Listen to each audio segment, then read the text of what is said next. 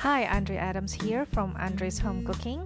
Today I'm going to make mango sticky rice. I found this recipe in Complete Thai Cooking Book, which I borrowed from the Montgomery City County Public Library System. So, MCCPL, I'm going to cook from your book.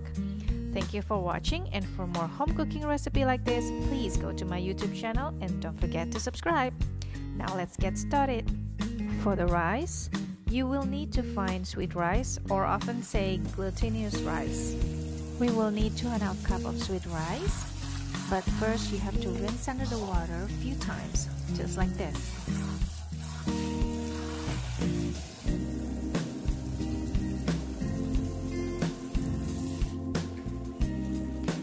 And then we are going to soak the rice for 4 hours to overnight.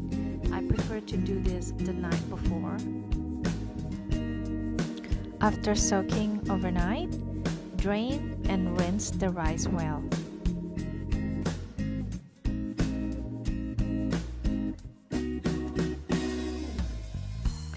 Next, I'm going to wrap the rice with a clean tea towel, or you can also use a cheesecloth.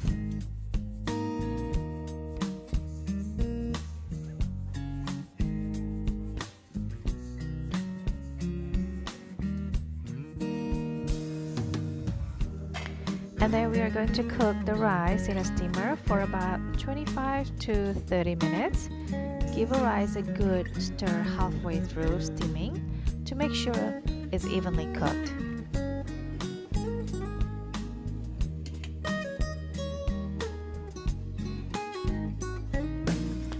Meanwhile, we are going to make the coconut mixture.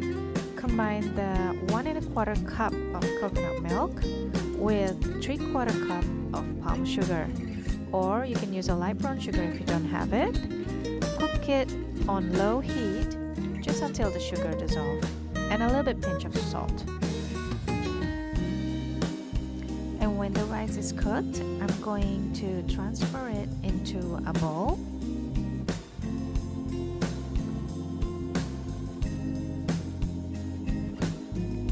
Next, we're going to pour the coconut mixture all over the rice and then stir it to achieve a creamy consistency.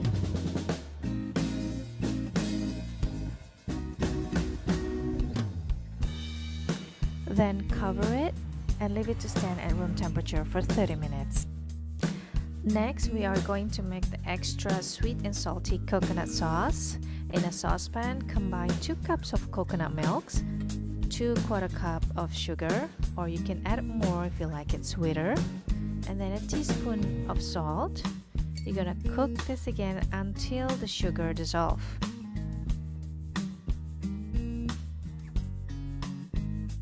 To thicken the sauce, mix 2 teaspoons of rice flour and 4 teaspoons of water.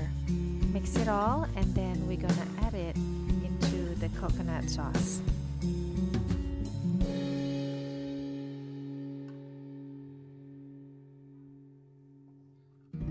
When the sauce is thickened, you can turn off the heat and set it aside. Okay, finally it's time to plate. I'm using a mold for the rice just to make it look pretty. You don't have to.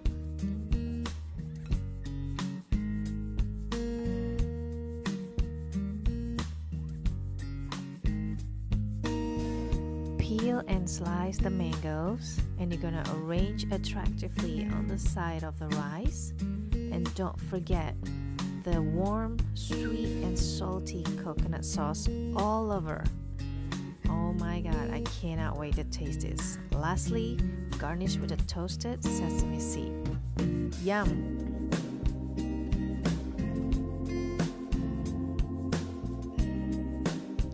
Okay, there you go guys, mango sticky rice from Complete Thai Cooking Book.